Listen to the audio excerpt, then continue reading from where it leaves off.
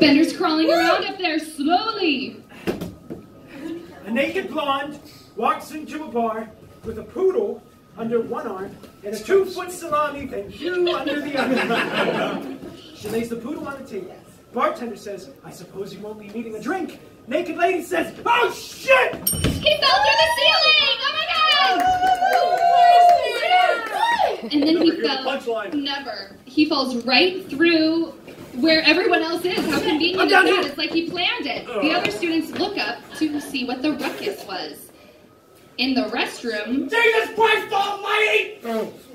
Back in the library, Bender's walking down the stairs as if nothing happened. Totally cool. It's okay. Forgot my pencil. Oh, wow. Vernon's yelling outside. God damn it! He enters, and he is pulling up his pants. What in God's name is going on in here? The students are acting innocent, and Bender is nowhere to be seen, and definitely not sitting in his chair.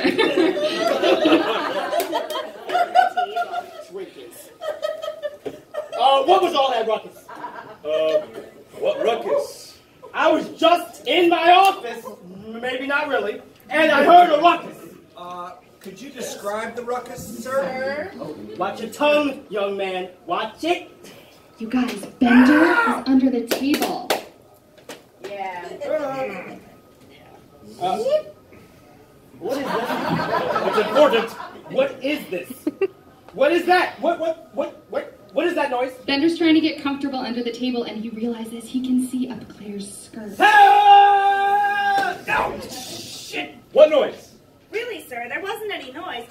Claire squeezes Bender's face between her knees, and he yells. Everyone's coughing. Everyone cough. Please.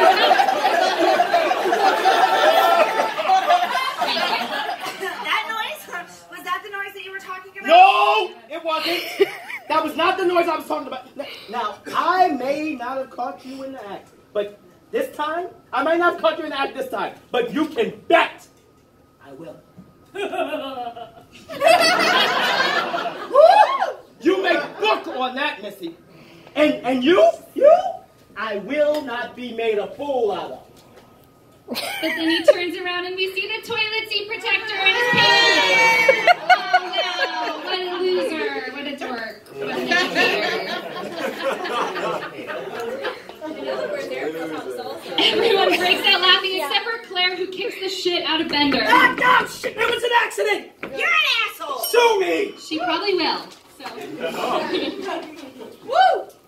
So, Ahab, can I have all my doobage? Brian retrieves the doobage from his underwear and gives it to Bender. Bender takes it and walks towards the back library. Yo, wait, Stoy. You're not gonna blaze up in here. Bender ignores him, and he leaves.